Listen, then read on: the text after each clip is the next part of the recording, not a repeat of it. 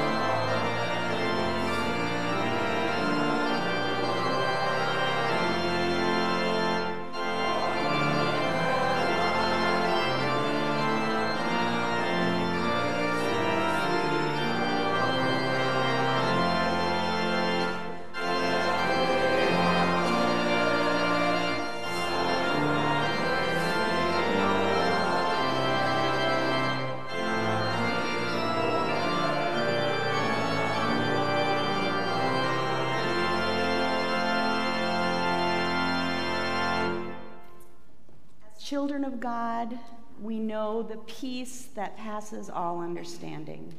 Friends, the peace of Christ be with you. And also with you. Please take a moment to share that peace with those around you.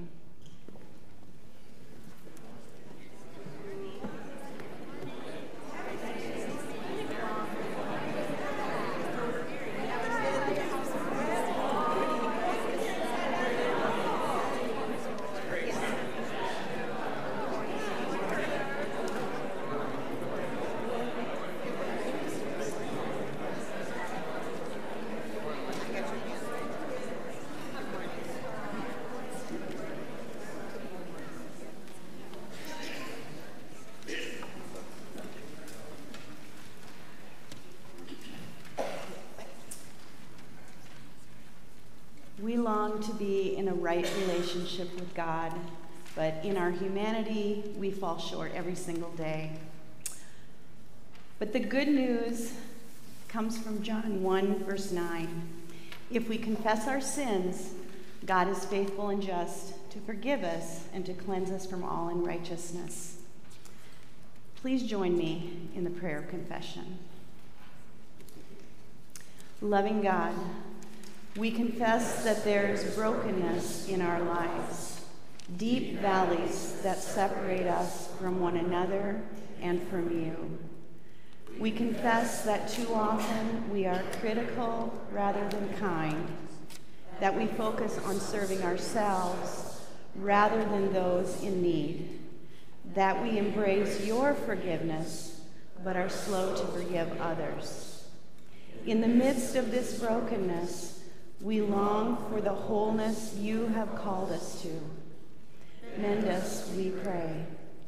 Have mercy upon us for the wrongs we have done. Help us to follow in the footsteps of Jesus and fill us with your love. In Christ's name we pray. Amen. Friends, because of God's grace, we are forgiven people. Go out and live in the light of that forgiveness. Let's rise now to sing our Song of Assurance, hymn number 477, Oh, the Deep, Deep Love of Jesus.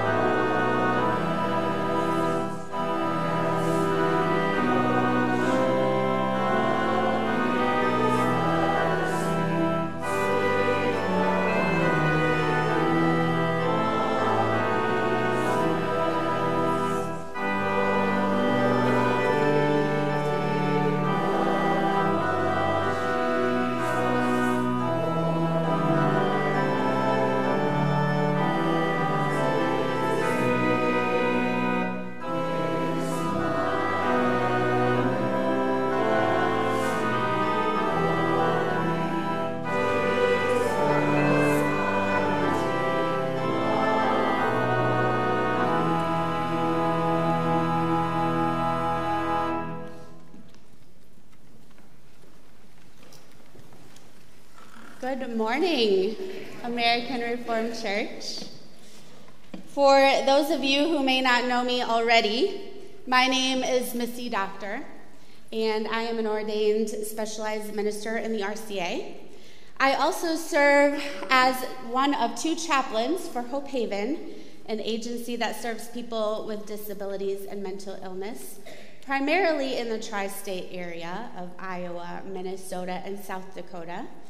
But our impact extends beyond that as we distribute wheelchairs throughout the world through our Hope Haven International Ministries. My primary service area is the east side of our agency, so Emmitsburg, Estherville, Storm Lake, Spirit Lake, Spencer. So I feel like I live in my car, but I actually live in Orange City with my husband Ryan and our son Christian, who is a freshman at MOC Floyd Valley. And at some points and times during the year, our daughters Ariana and Bianca are also there. They are sophomores at the University of Sioux Falls and the University of Iowa, respectively. And having had the opportunity to preach here before, I am grateful to be back one more time before you welcome your new pastor. And I want you to know that I'm so excited for you and for him and his family and for the season of ministry that is upcoming for you all here at American Reformed Church. But without further ado, we're going to get to today's message, which is titled Life of Light. And it comes from the book of Ephesians. And in it, we're going to be focusing on who God is, what God does, and what that means for us, God's people. But first, let's go to God in prayer. Dear God, may the words of my mouth and the meditations of our hearts together be pleasing to you, our rock and our redeemer. Amen. So I invite you to turn with me to Ephesians. It would be great if you left it open too, if you have it in front of you. We're going to be starting at chapter 5, verse 1. It will also be on the screen if you prefer to engage it that way. I will be reading from the NSRV, the New Revised Standard Version, but if you have a different version in front of you, that's okay. Just let it serve to offer you a richer understanding of the passage. Now hear these words from the Apostle Paul, inspired by God. Therefore, be imitators of God as beloved children, and live in love as Christ loved us and gave himself up for us, a fragrant offering and sacrifice to God. But fornication and impurity of any kind, or greed, must not even be mentioned among you, as is proper among saints. Entirely out of place is obscene, silly, and vulgar talk, but instead let there be thanksgiving. Be sure of this, that no fornicator or impure person or one who is greedy, that is an idolater, has any inheritance in the kingdom of Christ and of God. Let no one deceive you with empty words, for because of these things the wrath of God comes on those who are disobedient. Therefore, do not be associated with them. For once you were in darkness, but now in the Lord you are light. Live as children of light, for the fruit of light is found in all that is good and right and true. Try to find out what is pleasing to the Lord. Take no part in the unfruitful works of darkness, but instead expose them, for it is shameful even to mention what such people do secretly. But everything exposed to the light becomes visible, for everything that becomes visible is light. Therefore it says, sleeper, awake, arise from the dead, and Christ will shine on you. Church, this is the word of the Lord. Thanks be to God. So before we exegete the 14 verses we just read, it is evident that we need to consider their connection to the passage prior.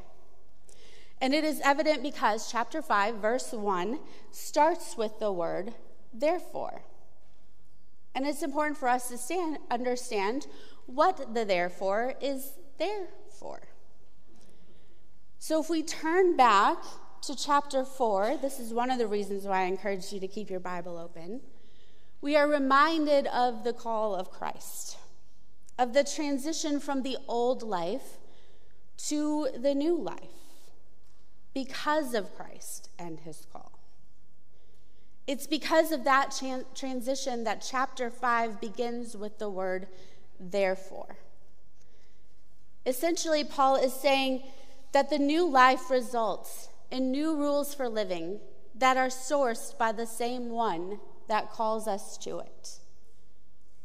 Now, I know that's on your screen, but it is worth repeating, so let me say it again. The new life results in new rules for living that are sourced by the same one, that is Christ, that calls us to it. Now, I want to acknowledge that the word rules might be a bit of a trigger for some of us. Rules often come with a negative connotation. They get a bad rap for being unfun, freedom-inhibiting killjoys. And they can be, when imposed by the wrong person for the wrong reason. And in order to understand the person and the reason behind the new rules for a new way of living imposed on the believer, I invite you to take a closer look with me at verses 1 and 2. Therefore, be imitators of God as beloved children, and live in love as Christ loved us and gave himself up for us, a fragrant offering and sacrifice to God. Now, aside from the word and, which is mentioned several times in that passage, what root word is mentioned 3 times? Audience participation time, what is it? Shout it out. Love, yes. Love. The root word mentioned multiple times in these couple verses is love. Love is the primary ingredient of rules that are both beneficial and life-giving. I once heard an analogy for God's rules that likened them to a guardrail on a dangerous road. It is not meant to inhibit freedom. It is meant, actually, to create protected freedom. Have you ever been to the mountains, the Grand Rocky Mountains? Anyone? Yeah, I see some nodding. And if so, you've probably seen many of these guardrails, particularly as you were traveling hairpin turns along steep cliffs. And my guess is that regardless of your position in the car, whether you were the driver or the passenger, rather than those guardrails making you feel trapped, they made you feel safe, right? So it is with God's rules, the guardrails of the Christian life. Because of God's love for us, he sent his son to give us a model to establish the rules or the guardrails for the new life to which he has called us. So in our time together today, I'm going to offer you 3 sort of prerequisites, or what I call guiding principles for a life that imitates Christ. Okay? So first, in order to imitate Christ, we must belong to Christ. There is evidence for our belonging to Christ, again, in verses 1 and 2. In verse 1, we are called beloved children. That communicates belonging, right? Now, as I said in my introduction, My husband Ryan and I have 3 children. They belong to us. I mean, ultimately, they belong to God. They were His, they are His, they will forever be His, but they belong to us. They are also ours. You know how I know this? There's a real foolproof way. It's because we are sending money out the door with them every day, sometimes multiple times a day. It's $5 here, it's $50 there, it's $150 somewhere else. And if you are in the season of raising teens and preteens, you know that this is true. If you survived that season, and you still have means to sustain your own life and well-being, congratulations. Do not underestimate the inspiration you are to those of us still in the midst of it. And if that season is still coming for you, I don't know. Maybe plant a money tree. Better yet, just double down in savings so that you're prepared, because that season is coming. But in all seriousness, we know that our children belong to us because we are responsible for them. Whether that involves the hemorrhaging of our pocketbooks or the teaching of life skills that will give them the tools to eventually be self-sustaining adults who are responsible for themselves, and then maybe even for their families and or companies or communities or churches. It is because our children belong to us and because we are responsible for them that we invest in them. We care for them. We love them differently, with more breadth and more depth than those who do not belong to us. And so it is with God. Because we belong to God's family, we have been invested in and cared for and loved differently, with more breadth and more depth than those who do not belong to the family of God. We have been given the perfect model, a share in the inheritance, keys to the eternal kingdom.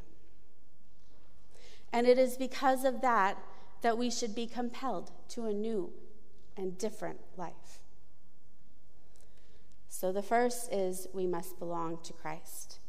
Second, in order to imitate Christ, we must be in relationship with Christ.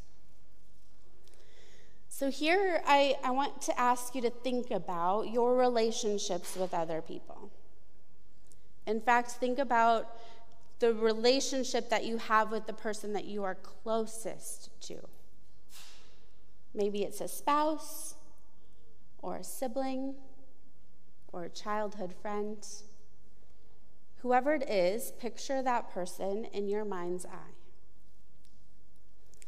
And then think about what it took for you to build a relationship with that person and also to maintain it. How does time factor into your relationship with that other person? What about communication? Listen up, both talking and listening. What about trust, dependability, vulnerability? All of these things are elements of a personal relationship. And if done well, they make for a good one, maybe even a great one. After all, your relationship with your childhood friend was built on time, right? Time spent together, exploring and learning and figuring out life.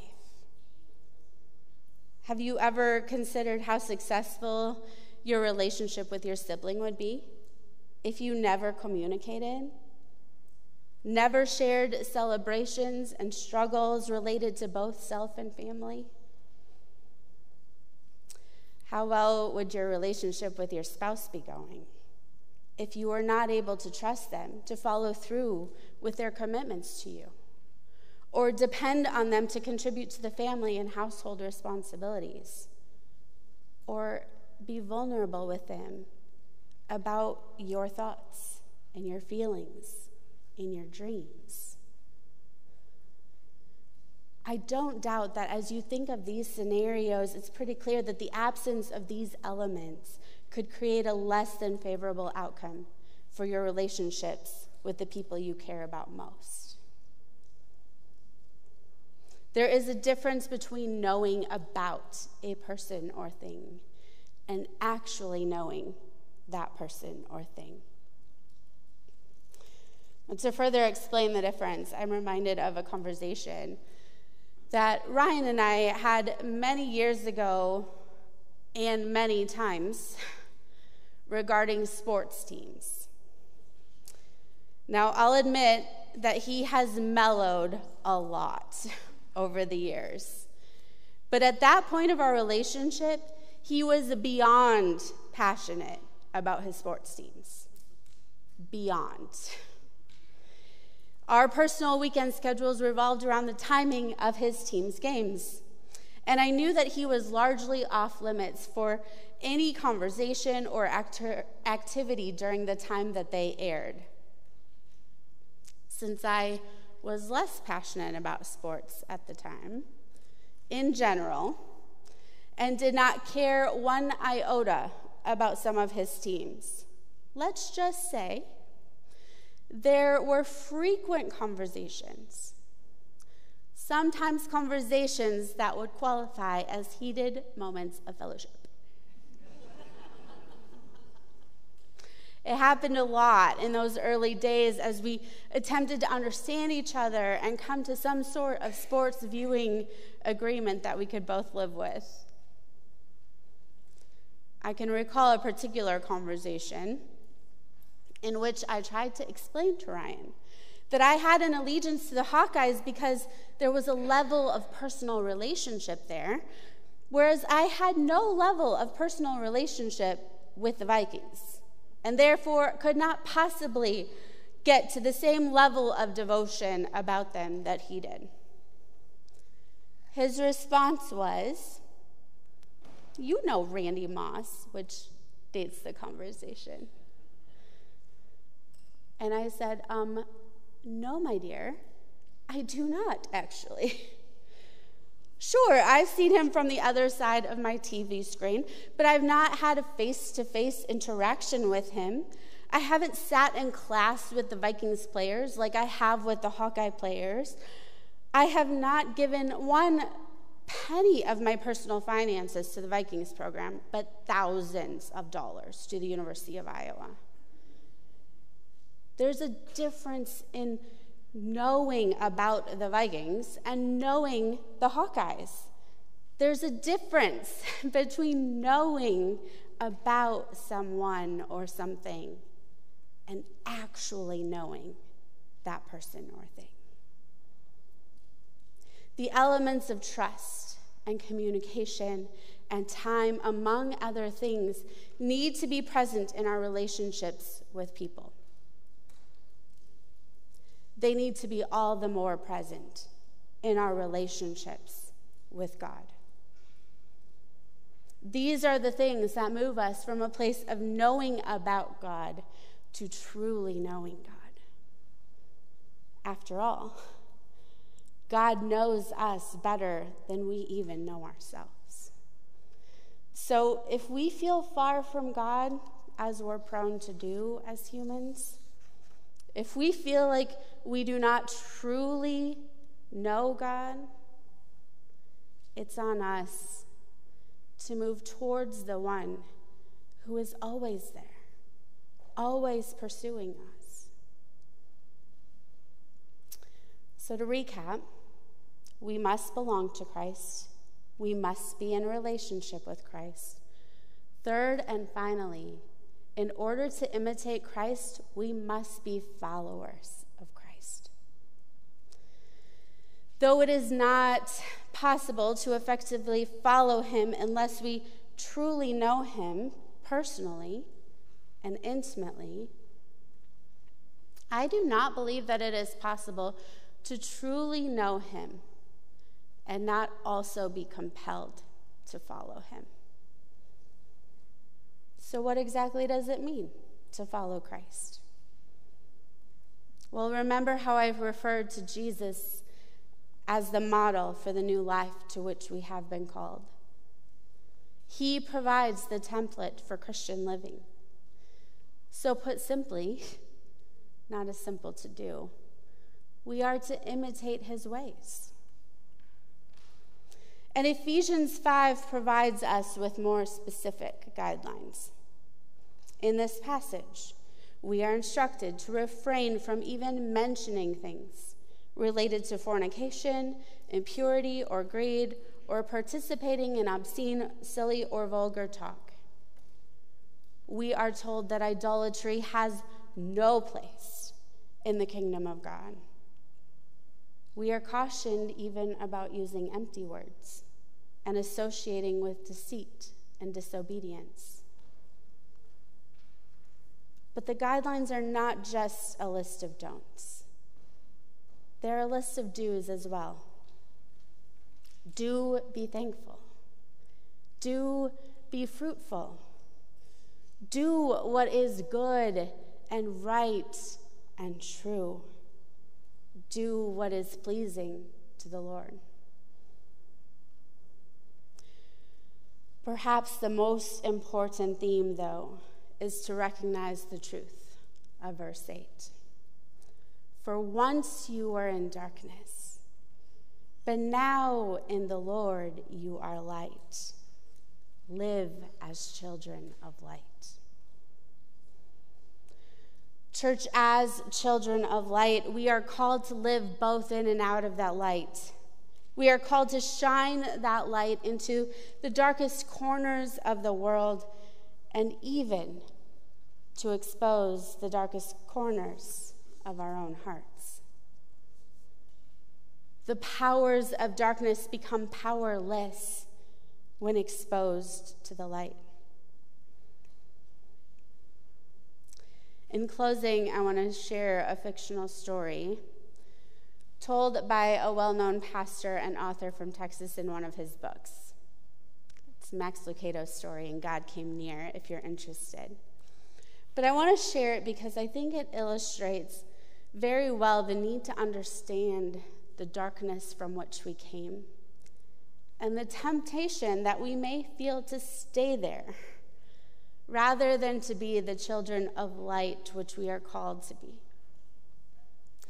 The story is about a bunch of candles that were in a storage closet. And it goes like this. One night, there was an electrical storm, and the electricity in the house went out. So the homeowner went to the candles to get them to provide light during the darkness. But the candles, which could talk, because of course candles could talk in a fictional story, all had excuses for why they couldn't leave the closet and why they couldn't give off light. One said it needed more preparation. She didn't want to make mistakes when she finally was sent to light a room, and so she was studying to be the best candle she could be. She said she was in a great study on wind resistance, had just listened to a series on wick buildup and conservation, and was getting ready to read a best-selling book on flame display called Waxing Eloquently. The second candle claimed to be busy meditating. He said that he was meditating on the importance of light, and he couldn't be disturbed because it was so enlightening. A third claimed that he wasn't stable enough and had to get his life together before he tried to light any rooms. He said his main problem was that he had a short temper and people thought he was a hothead. The fourth candle said that while she would like to help, lighting the darkness wasn't really her gift. She was a singer, and her responsibility was to encourage the other candles so that they could go out and light the darkness. And to reveal her gift, she immediately launched into a beautiful rendition of "This Little Light of Mine." And all the other candles began to sing as well, and nothing the owner could do could stop them. When he asked his wife where she picked up the candles, she said, "Oh, they're church candles. Remember that church that closed down across town? I got them there." No wonder the church across town closed down. How tragic for the candles not to fulfill their purpose. And how much more tragic for us not to fulfill our purpose as children of light. Here's where it gets real.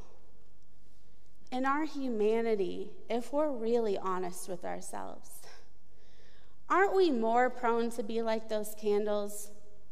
Sometimes shining our light, the light of Christ, at certain times and in certain spaces, but not in others. If we were really honest with ourselves, wouldn't we have to admit that we often shine the light of Christ at church on Sunday morning, but less often under the lights of the Friday night football game? During Bible study, but not as we're hurried and waiting in the long line at the grocery store. When traveling overseas for a mission project, but not when cut off by the obnoxious driver on our way to work. I'll say it again. In our humanity, we are prone to shine our light, the light of Christ, in certain times and in certain spaces, but not in others. What's the consequence? Well, let's consider what would happen if the actual lights in our lives functioned similarly. What if the headlights on your car suddenly stopped working during your nighttime road trip? What if the runway lights went dark just as your plane was landing? What if the operating room lights flickered as your doctor was performing an intricate, life-saving procedure on you? The outcome would be catastrophic. And here's the truth.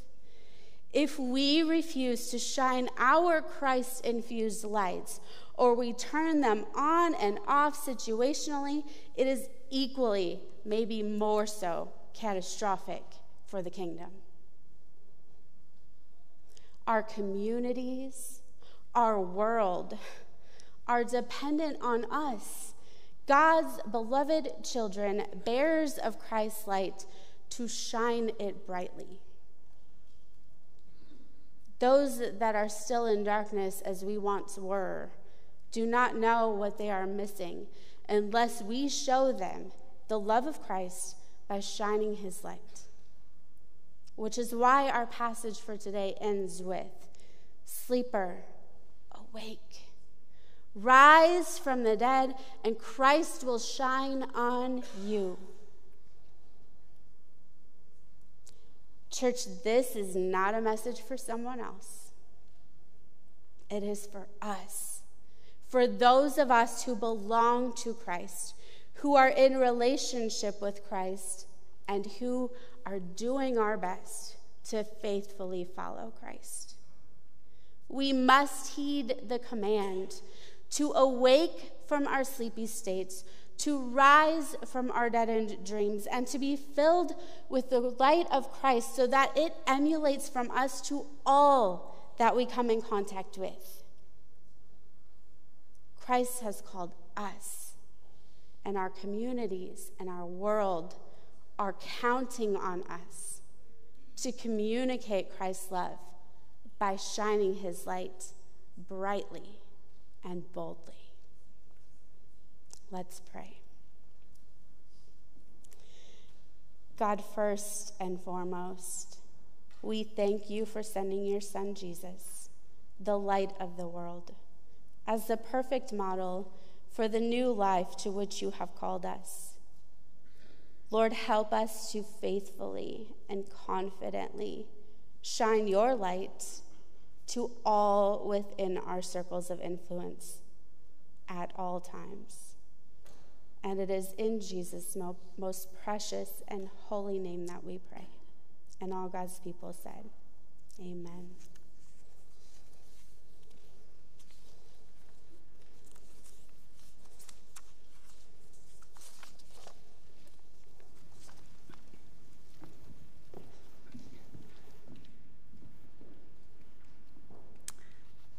Thank you, Missy, for giving us a deeper understanding of God's love for us and how we can live that out in our own lives.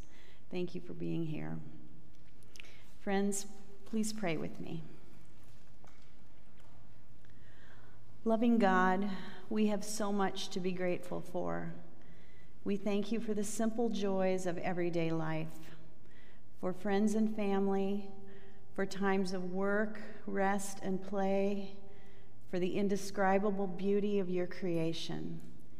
We thank you for American Reformed Church, and especially for Pastor Bryce, who has answered the call to be our new shepherd. We pray that we will continue to be people of acceptance, grace, wisdom, and love, open to change and willing to serve. Loving God, we know you are a God of peace. And so we pray for places where conflict reigns, for those in difficult relationships, for victims of domestic violence, for innocent people who have lost homes and loved ones due to the brutality of war. Lord, heal your world, we pray, and help us to be bearers of your peace. Loving God, we know you are a God of justice. And so we pray for marginalized people everywhere, for those living in poverty, for those who have been belittled, excluded, or persecuted simply for living their lives as the people you have created them to be. Open our eyes, Lord, to the injustices of this world and fill us with the courage to act. Loving God, we know you are a God of compassion.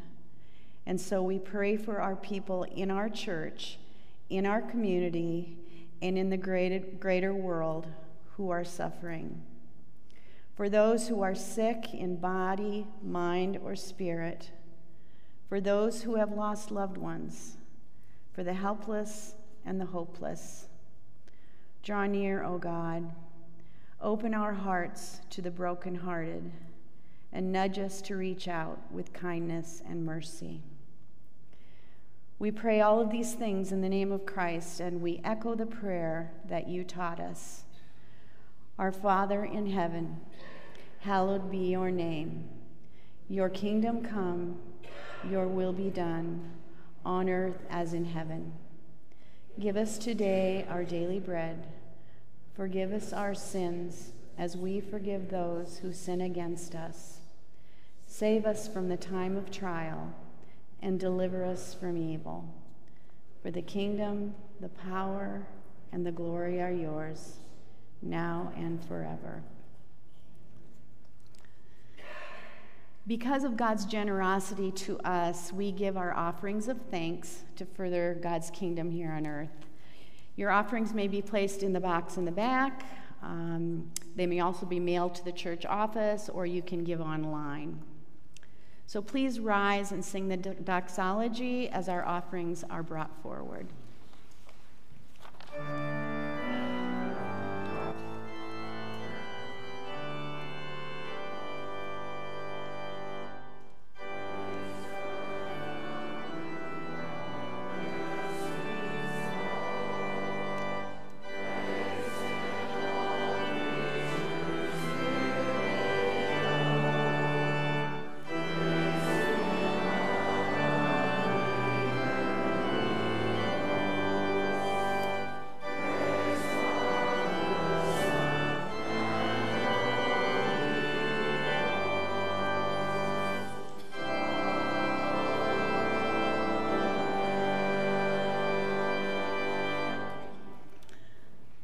Our song of response is hymn number 78, O God, Our Help in Ages Past. Following the benediction, please remain standing for the sending song.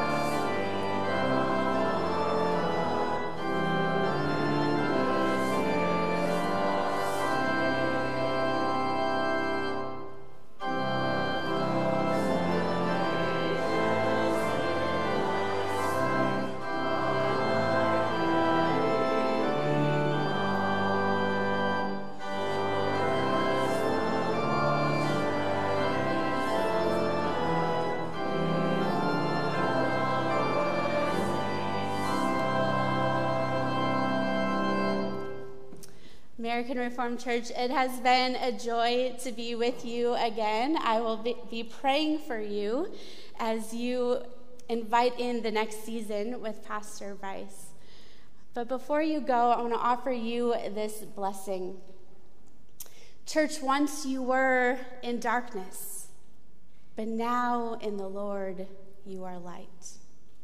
Live as children of the light, shining the light of Christ to everyone and everything around you.